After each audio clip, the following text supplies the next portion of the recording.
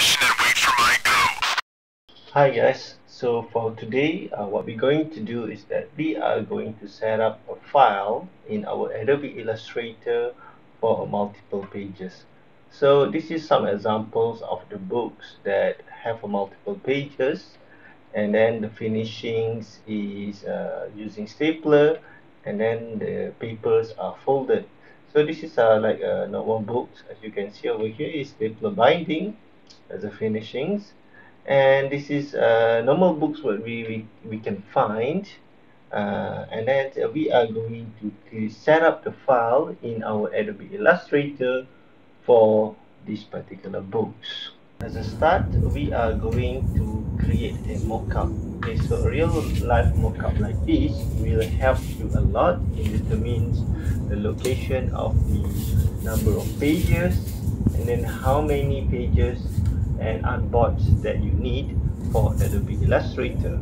So as you can see over here, we have 3 pages.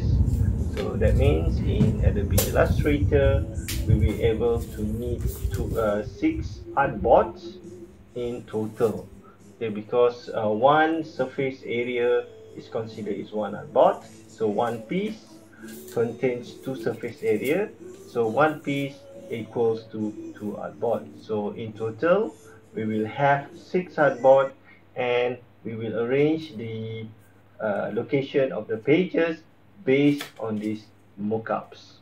Here I mark all the pages using a pen for my references, and then you guys should do it too, and make sure you get all the numbering done in these particular pages. So I'm going to show you examples how the numbering is done. So you can see based on this numbering, this is the location of the pages. So we will reflect on these particular mockups to have the same pages into Adobe Illustrator Artboard. Now we have opened Adobe Illustrator, so we're going to replicate what we have done within the small mockups into Adobe Illustrator. And you will notice that using the small mockup that you have done just now is going to help you a lot.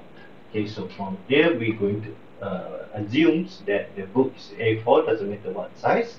You can always click new and then input your custom size, but for now we're just going to make it into A4 size. Okay, so since the books is going to be A4 on close, so it should be A3 on opened. Okay, so I'm going, since A3, and then I'm going to choose a horizontal. Okay, so since the number of pieces of the pages, as you can see, on one side is 3 pieces, and then on the other side is another 3 pieces. Alright, so we're going all together should have 6 artboards all together. Okay, so and then after that click on create. Okay, so the number of pieces of the surface area that you saw just now will be reflected into your artboard. Okay, so now we have the artboards already over here. What we're going to do over here is separate the artboards into its individual pages. Okay, so from there what we can do, we show our ruler, and then we're going to use guides to separate it.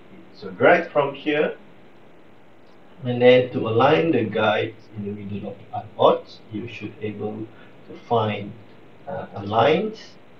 Okay, aligns to artboard, click over here and then select your guides. So if your guide is locked, you can unlock your guides by clicking view guides and then unlock guides. Okay, so you can move the guides accordingly, and then click center.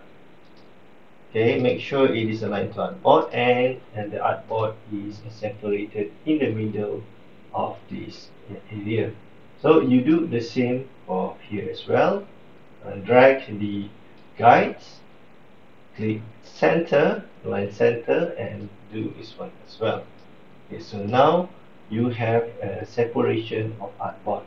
And then after you have done this, what we need to do is to identify where are the location of the pages.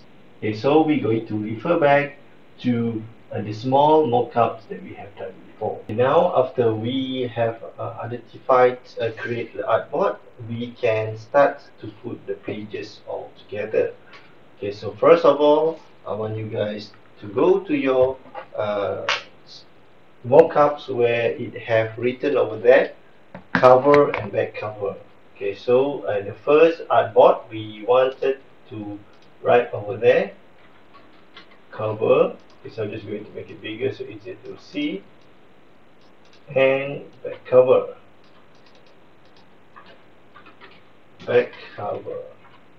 Right, so and then after that flip the uh, the first pieces of the mockups, and then you can see the second artboard will written over there, page 1, and then page number 10. Right, and then after that once already uh, identified page number 10, go to your next pieces.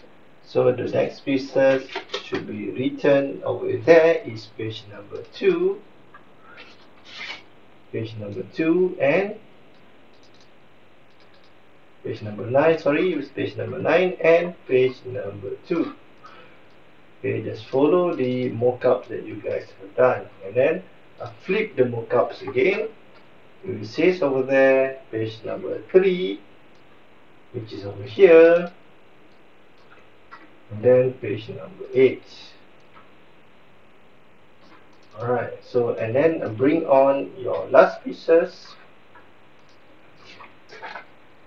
Should be written over there is page number 4 and page number 7 and page number 4, and then lastly the spread pages, which is the page number 5,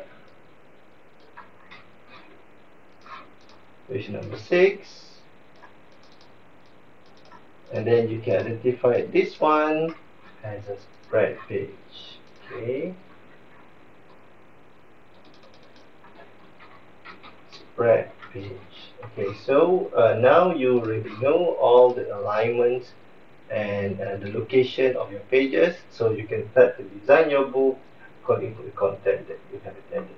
Okay, so have a good day everyone, and have a go in setting up multiple pages for books that's specifically for staple binding. Have a good day everyone.